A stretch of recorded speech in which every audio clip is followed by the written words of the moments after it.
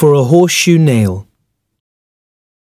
For want of a nail, the shoe was lost. For want of a shoe, the horse was lost. For want of a horse, the rider was lost. For want of a rider, the battle was lost. For want of a battle, the kingdom was lost. And all for the want of a horseshoe nail. Sometimes a small mistake can have terrible results. Raju needs money, but he has no house to sell, no bags of rice, no field of sheep. So what can he sell?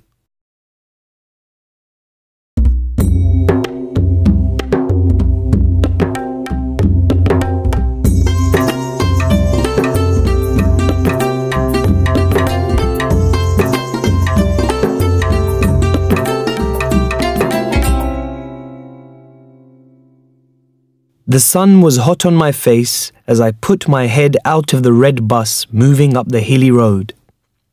I closed my eyes for a moment. The brightness of the colours was hurting them. The rich green rice fields, the bright blue sky, and the black road with the heat coming off it in waves. "Andi Patti," shouted the bus driver, and I got up.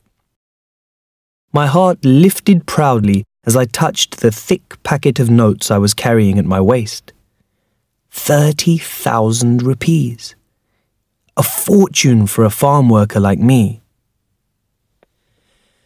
I got off the bus and walked to the public toilet, trying not to breathe in the bad smell.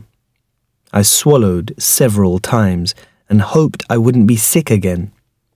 It was because of the strong medicines I was taking, no doubt about that. It was nothing that a day's rest wouldn't put right. I bought pink and green halwa from the sweet stall and some beautiful jasmine flowers for my vali. With the packets of halwa under my arm and the sweet smell of the jasmine in my nose, I walked slowly back home. At first, I had not liked the idea when that lying dog Velu suggested giving a kidney. "Come on, Raju," he said. "Everyone is doing it now. Why don't you give your kidney? I'll get you 35,000 for it. And you can give me 5,000 for arranging it. I will take you to big hospital in Bangalore. They're doing the operation all the time there.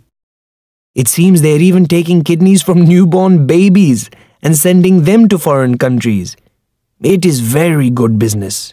Believe me." I did not need any more persuading. 30,000 rupees. And so I had gone to Bangalore with Velu along with 5 other men from our village, Andi Patti. "You too are from Andi Patti," the doctor had joked. "I think we will soon call it Kidney Patti." I hadn't laughed. I was frightened by the huge hospital and its smells and anxious about the operation. But the whole thing had gone well. They had put me in a small room to get better after the operation, and a week later, here I was, back home, without one of my kidneys. I hadn't felt any pain when I urinated a few minutes ago. Velu had told me that the doctors were all very good ones who had studied in America and London and knew what they were doing.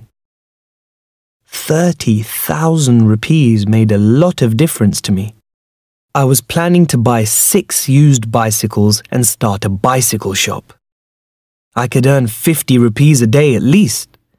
Then I would take the old woman, Keshavi, that's what I always called my mother, to the big hospital in Vellore and get her eyes operated on. She was quite blind now. And I would give her 1,000 rupees to spend on herself. The old woman liked a drop of whiskey in the nights.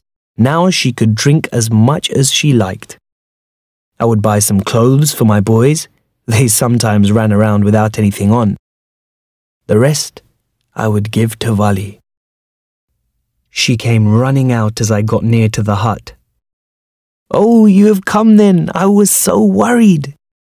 I felt proud, like a brave soldier returning from war. "Why worry? You know that I'm strong." "I know, but Muthu, who went with you to give one of his kidneys, died yesterday in Bangalore. Velu has brought his body back." I shrugged. "I'm here, isn't it? Come here." I put the jasmine flowers in her hair and held her close to me. "You look beautiful, Vali." She laughed and escaped from my arms.